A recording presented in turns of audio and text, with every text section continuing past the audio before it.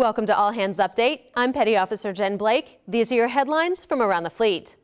You gave your feedback and the Navy listened. New Bystander Intervention to the Fleet training is now available.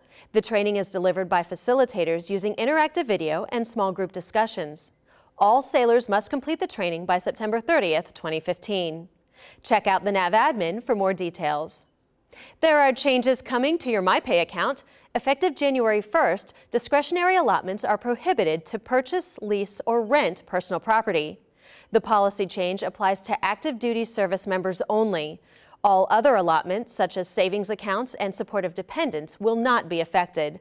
For more information, visit the myPay website.